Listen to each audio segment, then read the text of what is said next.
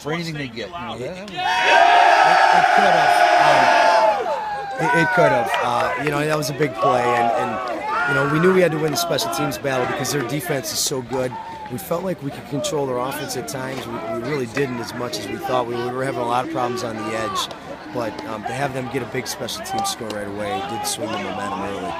Thank you. Congratulations. Thank you. Scott, first of all, I mean, the way you guys, you know, battled back. I mean, I know you dug yourself a little bit of a hole, you know, but what adjustments did you have to make at halftime?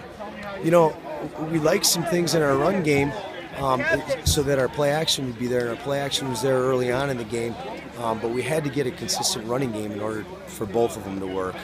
And we just felt like we really didn't get a lot of things established running game-wise, but you know, we like some of the matchups out there with our fullback and some other things, but you know, they're a pretty darn good football team, defensively especially. With BJ not, you know, being able to go, I mean, obviously that's a huge, you know, change, but you had a week to work with it.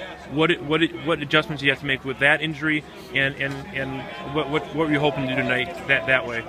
Well, you know, BJ's a great back, but Jakey Bernhardt's pretty darn good in his own right. We went 2-to-1 rotating series with those guys all year, so you know, it wasn't Jakey's first rodeo.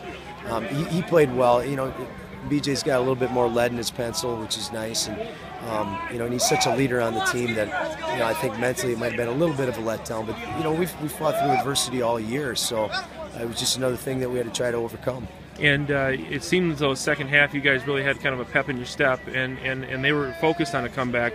What did you see being different in the second half?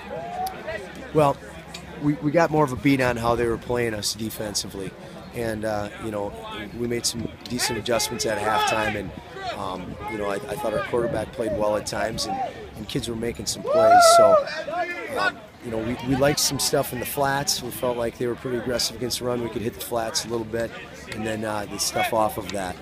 This didn't look like a game between an 8-5 team and a 9-4 team. Do you feel good with the end product here tonight? Oh yeah, these guys are good. They're in a tough league. I mean, they play Wapaka and those guys, Xavier, and we knew they were way better than their record. I mean, a good football team. I mean, we went through some good teams to get here, and so did they.